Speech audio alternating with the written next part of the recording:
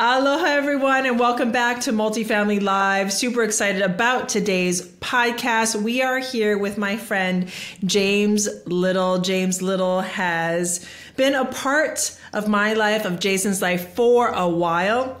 And he was so enthusiastic, so down with coming on the show for Foundation Fridays. So I am excited to introduce him to you. James is the visionary and founding partner of Legacy Investment Team, an investment group focused on leaving a legacy. His vision is to build a better future for investors, tenants, employees, and almost most importantly, communities.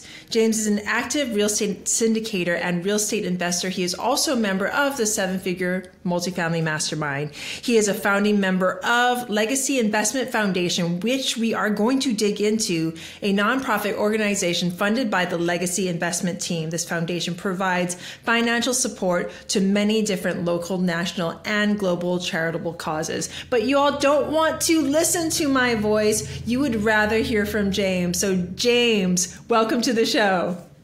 Thank you. It's good to be here. Excited.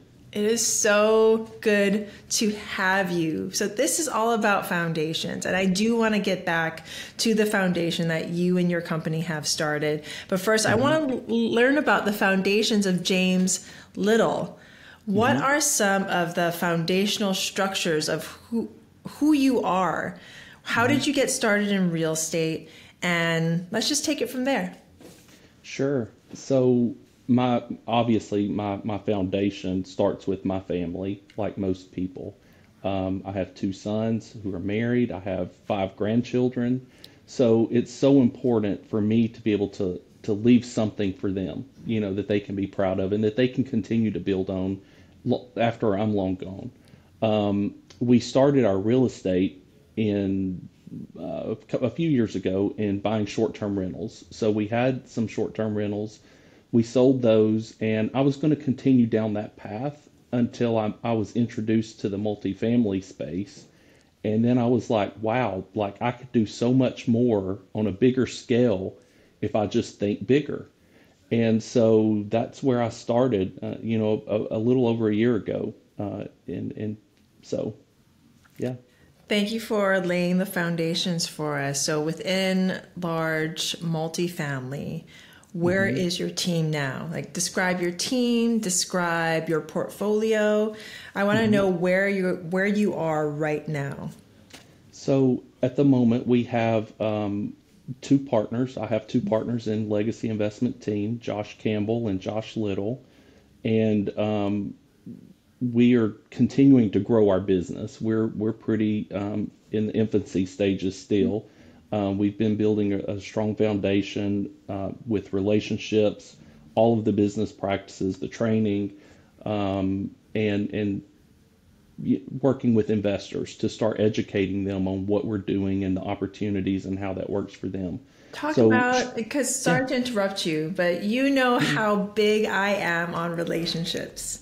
So I want to hear about how you are, and this is for audience members.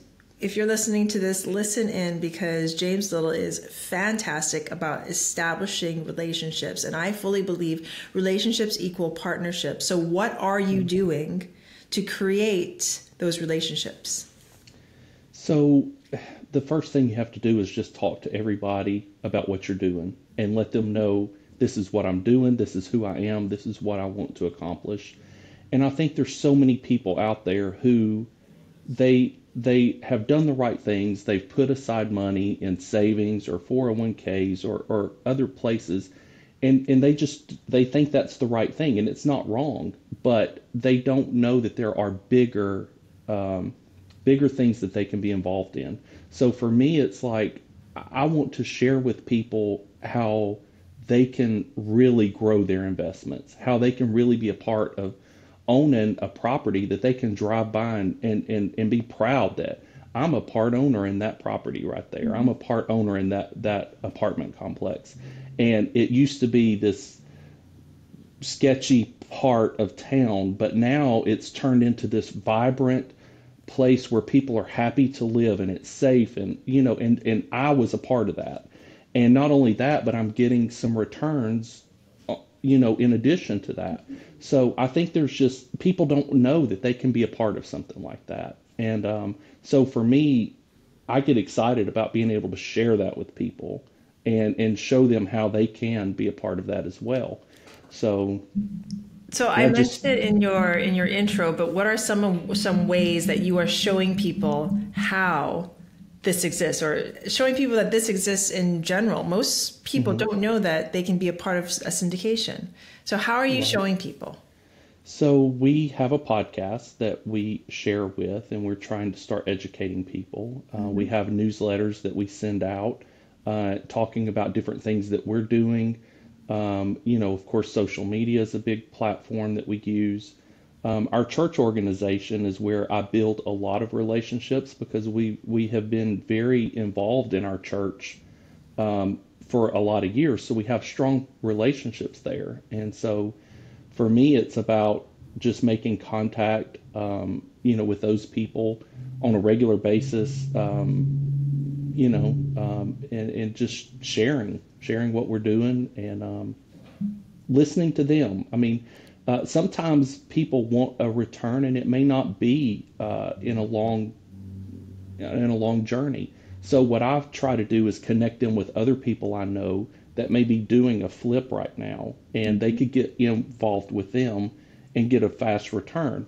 So it's not just about people investing with me, it's about connecting those people and understanding what they're looking for and connecting them with the right people.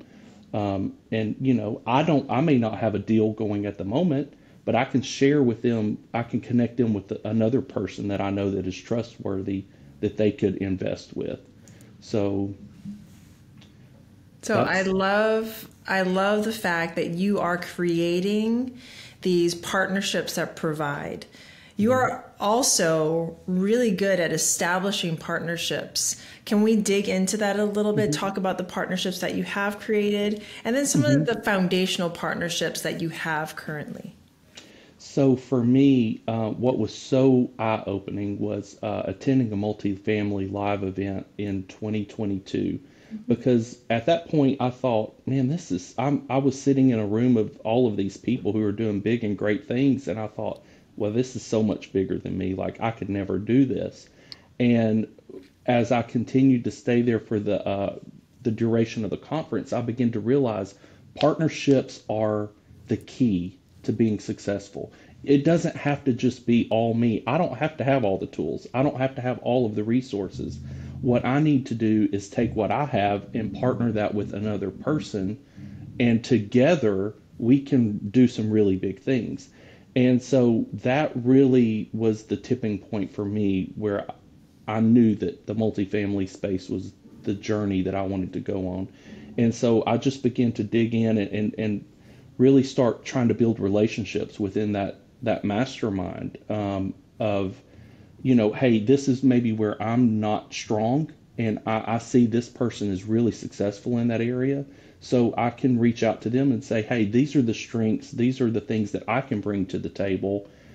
Let's see if we can't work together to make some things happen. So for us, we've really started trying to do that. You know, and yeah, I mean, just breeding those relationships and letting people know this is who I am, and learning who they are, and knowing that we can partner together, we can work and make something great.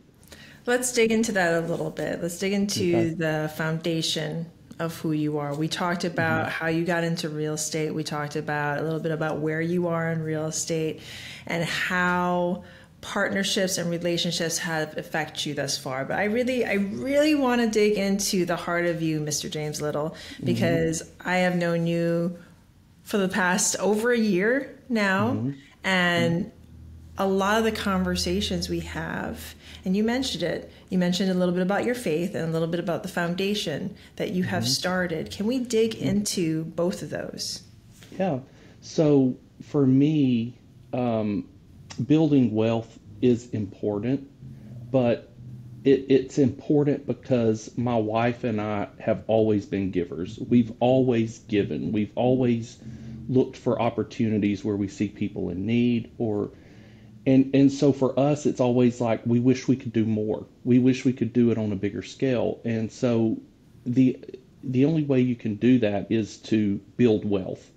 And so if I have more resources, then I have more resources that I can give and share.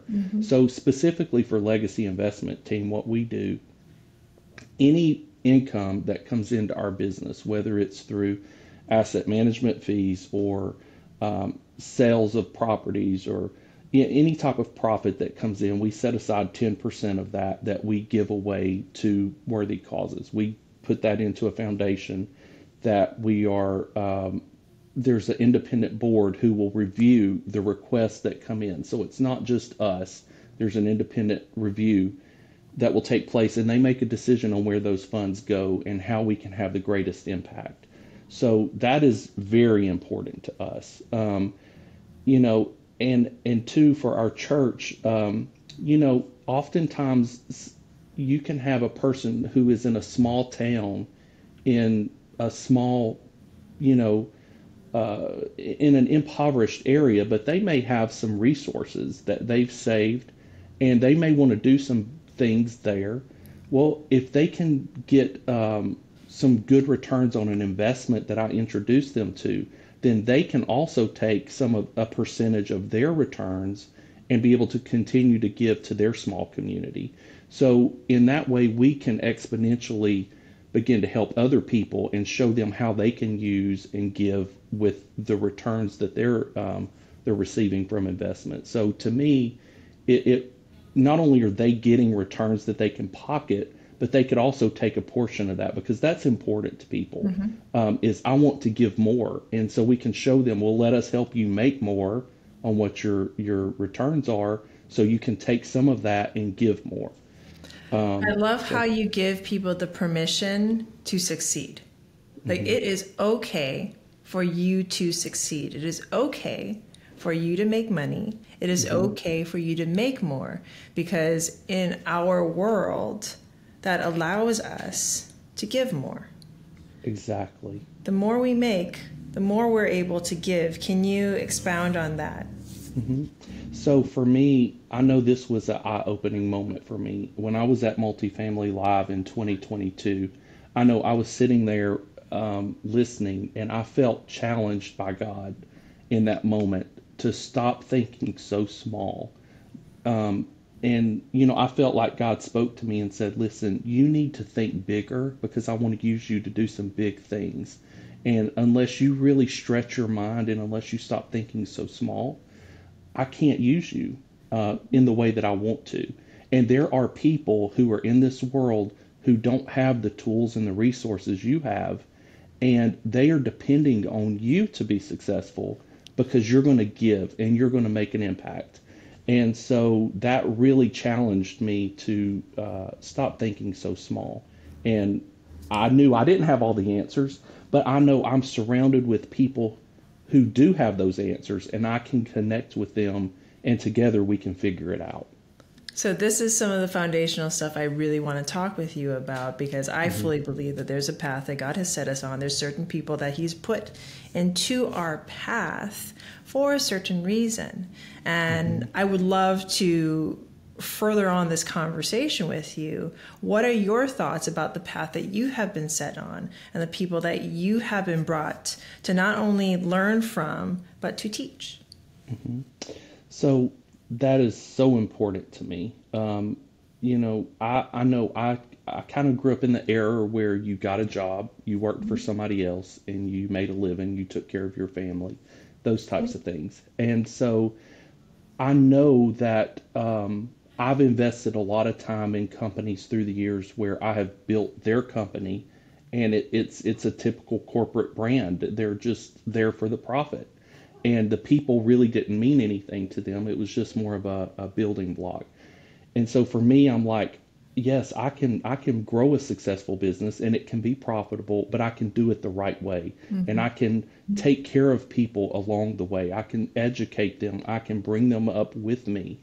Another big thing that's very important to me is, you know, the homeless problem is becoming more and more of an issue as homes become less affordable. And so for me, I feel like it's important to be involved on the other, on trying to help be a solution to that in my community. So we do volunteer, we do things in our community with a homeless ministry that, because I feel like it's important for me to be a part of the solution, Yes. not just a part of growing real estate, but I need to also be a part of the solution to the other side of that as well. So let's So, talk about that. Let's talk about the foundation right hmm now, what you're doing within that ministry. You're hmm helping out that ministry. In hmm a perfect world hmm where you're walking this perfect path that you've been set on, where does this path take you within that ministry? So for me, I know the current need that they are working on currently is building a new facility because currently they're renting a facility. In the next couple of years, that facility is going to be torn down due to growth in our city, which is great. I love the growth. I want to be a part of that growth. And so, but it's created a challenge for them. So for me personally, I have been trying to help them raise capital for their new building that they're going to own. And they will have apartments so they can actually house people when they're in need in a temporary situation until they can help find them permanent housing. So for me, that is a big priority going forward. And, just being a part of that, um, Always you know, helping, always yeah. finding a way to find solutions, creating legacy for other people. Let's talk a little bit before I let you go. Let's talk a little bit hmm about that term legacy and hmm why did you term that? Why did you use that word? And I love that hmm word. But hmm why? What is your why for using that word as a part of your business and as part of your foundation? So for us, when we were looking at the name for our business, we spent a lot of time on each word in the name of our business. And so legacy is not only that we're leaving a legacy for our family. That's should be a drive for most people, and I think it is. We want to leave that legacy for our family, but not only that, we want to leave a legacy for others. We want to show others how they can leave a legacy for their family by being a part of us. We want to leave a legacy in the communities that we own properties in. We want to make that better for the tenants. So it's bigger than just us. It's we want to leave a bigger legacy. And then investment is investing in those communities, investing in those tenants, investing in our employees, investing in the people that we touch on a daily basis, and knowing that we do all of that as a team. It's not just about me. It's not just about our company. It's about how we can be a team player in all aspects of everything that we do. So that really sums up who we are, and that is our vision of what we want to do. I love it. I love your commitment to creating relationships, turning those relationships into partnerships, creating hmm legacy for others, creating homes for others, and then taking it one step further and just opening up and teaching others what it is you do in real estate. If anyone Yes. wants to actually find out about your podcast, where can they find your podcast? So it's the Legacy Investment Team podcast. We're on all of the podcast sources, so you can find that there. Our website is also legacyinvestmentteam.com. We can be found there and on social media. We are on social media as well. Fantastic. And before I let you go, what is one foundational aspect that you fully believe and are fully behind that people in real estate, or not even just in real estate, any entrepreneur, anyone out there, what's one foundational thing that you can leave with them before we leave this podcast?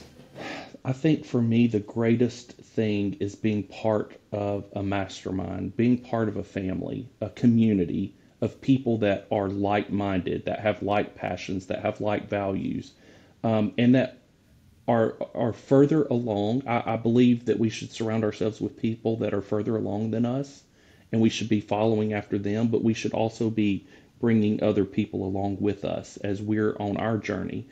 And a mastermind is a great place to do that. And so the people there who hold you accountable, who challenge you, who encourage you, the support of that is amazing. So it's hard for me to believe that you can be as successful in business without having those types of people surrounding you. So to me, that would be the very first step, is to get a community. And I agree. For everyone that's listening today, find a community, whether it's with Seven Figure Multifamily or some other community that you just see and want to learn from. If real estate, if multifamily is the way that you want to go, you need that community that's there to uplift you.